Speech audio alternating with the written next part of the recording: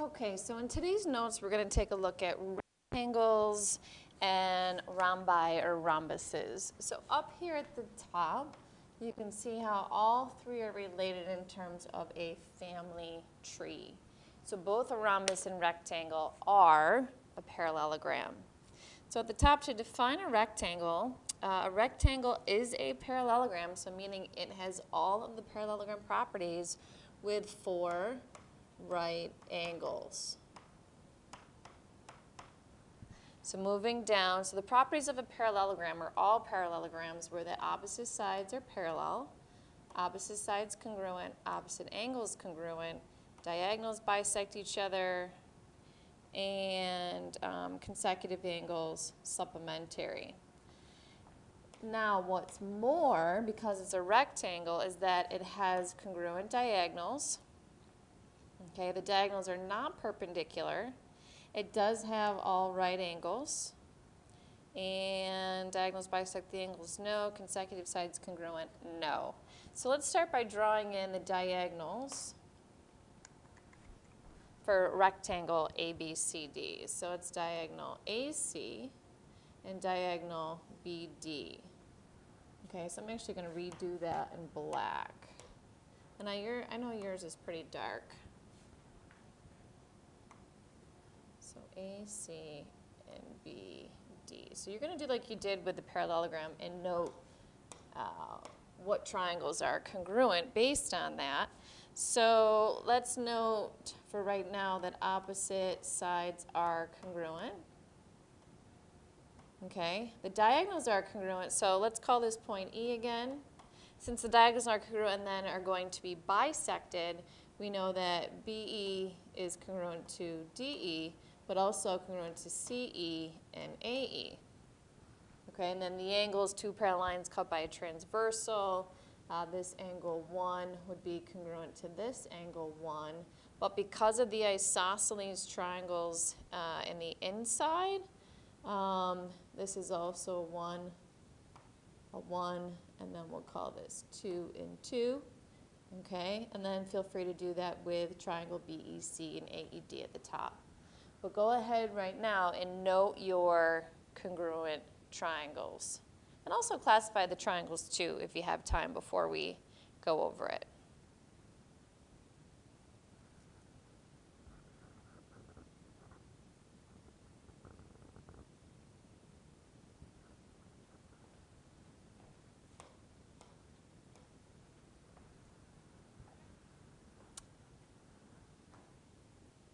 So why don't you pause this and then unpause when you're ready. Okay, so triangle ABC is congruent to triangle CDA, and then triangle BCD is congruent to triangle DAB, and these are scalene right triangles. Scalene right, because it has a right angle right here, right here, right here, and right here.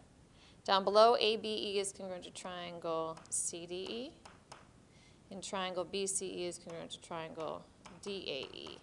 And these are isosceles right triangles.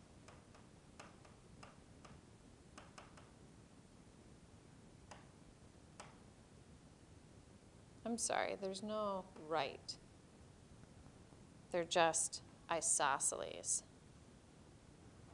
Yeah, because angle up top, angle ABC and BCD, those are right angles. But down below, triangle ABE, this one, there's no right angle in there, same as the other 3. Okay, the rhombus. So a rhombus is a parallelogram with all sides congruent. Its properties, because the parallelogram, again, opposite sides parallel, opposite sides congruent, opposite angles congruent, diagonals bisect each other, and consecutive angles supplementary. Because it's a rhombus, the diagonals are not congruent, but they are perpendicular. Does not have 4 right angles, but the diagonals do bisect the angles. And then, of course, your consecutive sides would be congruent because all four sides are congruent. So let's take the ruler and draw in your diagonals. Okay. So all sides congruent. So BC congruent to CD, congruent to AD, congruent to AB. Let's put point E here. Okay, the diagonals are not congruent, so therefore BE is congruent to DE, but AE is not congruent to CE. And then diagonals are perpendicular, so we've got right angles in here. Okay, so if you wanted to, you could put a 1, a 1, a 2, a 2, so on and so forth. So take a minute to do the congruent triangle activity, and we need to make a change so that it is in the correct order. This BCE should be CBE. Okay, now go ahead and do that.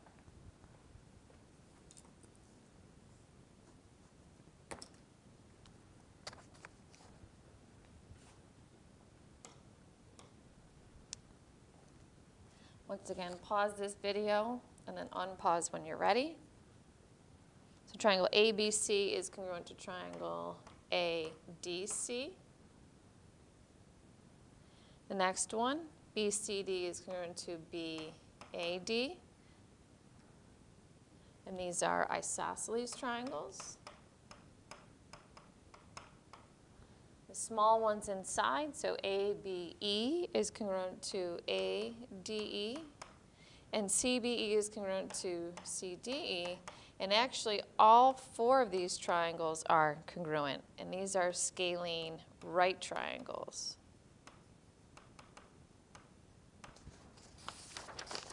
All right, so let's flip to the back. So we have a rectangle, find each length. Well, CD, so CD is congruent to AB and AD is congruent to BC. So CD would be 5 inches and BD, or rather AC, no, AD, oh, it's not listed. Okay, so now to find BD. So BD right here, well, I need to know, so that's a 12. So to find BD, it's a part of this triangle. It actually is the hypotenuse, and that's a triple. It's the 5, 12, 13 triple. So BD, the diagonal, is 13 inches. So that means the other diagonal, AC, is also 13 inches. The last piece, AE, well, if this diagonal's AC is 13, but I only want from A to E, well, AE is congruent to CE, so cut 13 in half, and we get 6.5 inches. And number 2, what is the measure of angle 1 in the rectangle to the right? So remember, your diagonals are congruent, so this is congruent to this, which is congruent to that, and congruent to that. So angle 1, I'm going to use this isosceles triangle right here. So if this angle is 34, this angle is also 34. So this angle right here, the interangle sum of a triangle, so 34 and 34 is 68. So then, therefore, 180 minus 68, we've got to borrow. So 10 minus 8 is 2. And then we get 7 minus 6, 1, so 112. So this angle is 112 degrees. And then I have a linear pair right here. So angle 1 would be 180 minus 112, which is 68. So the measure of angle 1 is 68 degrees. Number 3. So in parallelogram PQRS, the measure of angle P algebraically is 7y minus 8 degrees. Find the value, so that's numerically of y, that makes PQRS a rectangle. Well, if it was a rectangle, the measure of angle P would be 90 degrees. So substitute 90 for the measure of angle P, and solve for y. So add the 8 over, we get 98 equals 7y. Divide by 7, and y is 14. And then last on this page, we have rhombus, ABCD. So let's sketch that the best you can. All sides are congruent. So here's A, B, C, D. And it talks about the measure of angle CBD. So tracing CBD, that's this angle right here. So that this is 50 degrees, this is also 50 degrees. And actually, since opposite angles of a parallelogram are congruent, those two are as well. The measure of angle A, so now if I look at this triangle, we have 100 degrees so far, so therefore this must be 80. So the measure of angle A is 80 degrees.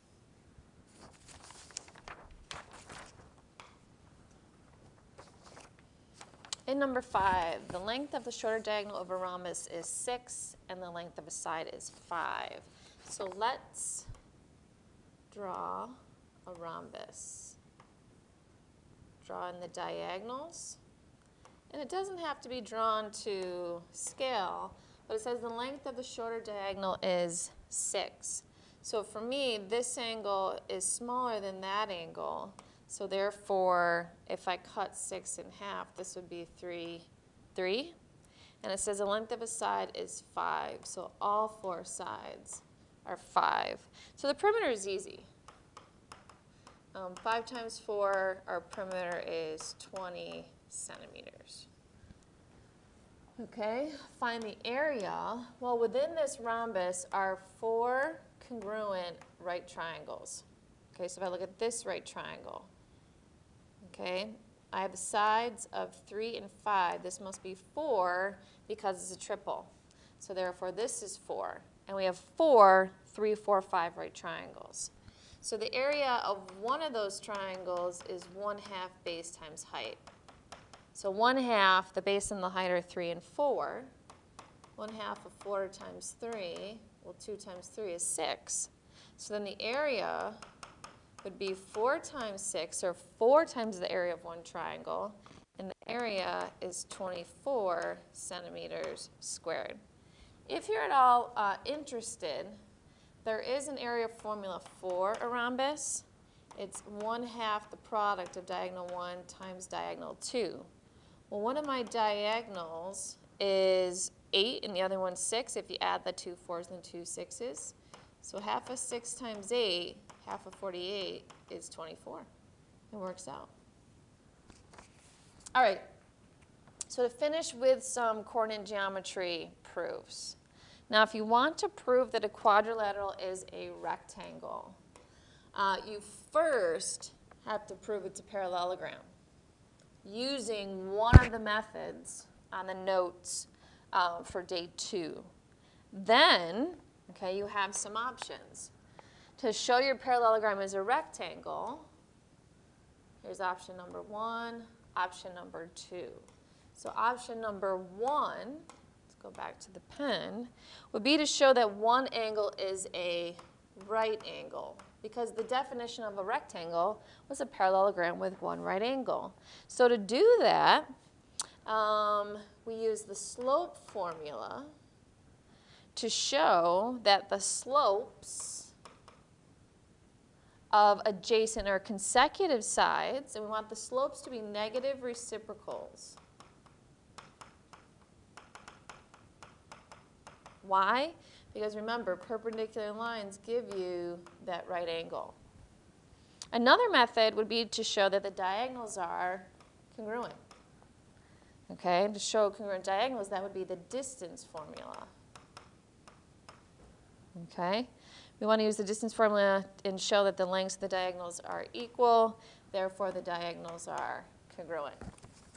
Now, if you want to show that you have a rhombus, you could show that it was a parallelogram first and then choose another method.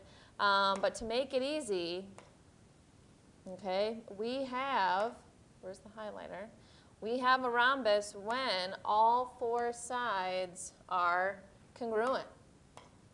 If all four sides are the same measure, it is a rhombus, so that's the method we use because it's the easiest to remember.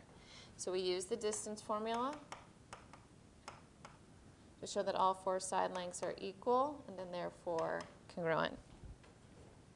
Okay, so then it says below, note that a parallelogram, so if you did want to show you have a parallelogram and then the consecutive sides are congruent, it therefore is a rhombus. Okay, so let's take a look at our last two questions, which are two coordinate geometry proofs.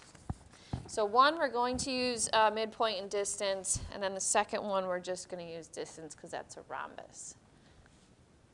Okay, the coordinates are given, it is graphed, so we want to prove ABCD is a rectangle. So we're first going to show that it's a parallelogram first, and to do that, I like to use the midpoint. So we want to show that the diagonals share the same midpoint. So the diagonals would be BD and the other diagonal AC.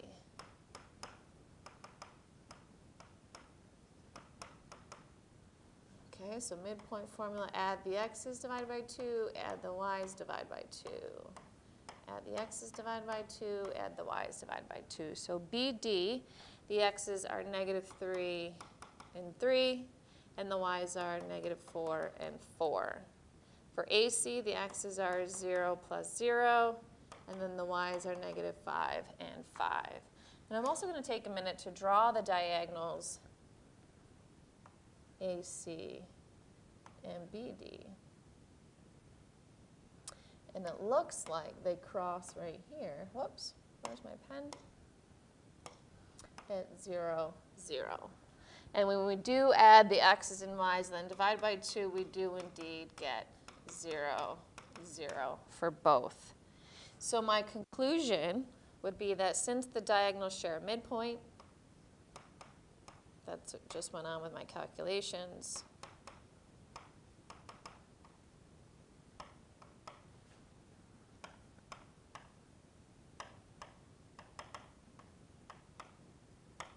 Because they share a midpoint, this tells me they bisect each other.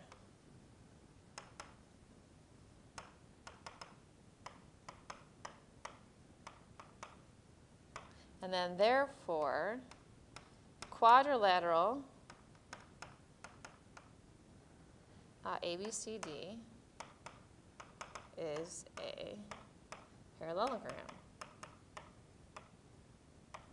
Now I want to show that this parallelogram is a rectangle. And if I'm going to use distance, okay, I'm going to show that these diagonals are now congruent. Okay, so the distance of diagonal BD, when I subtract the x's, we get -6 squared. Subtract the y's, we get -8 squared. And that is equivalent to the square root of 100. And then the distance of AC, we subtract the x's, we get 0. Subtract the y's, we get -10, which also equals 100. Okay, which is good.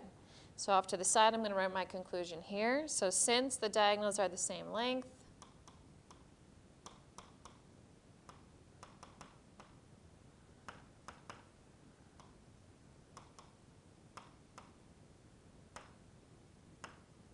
okay, that tells me they are congruent.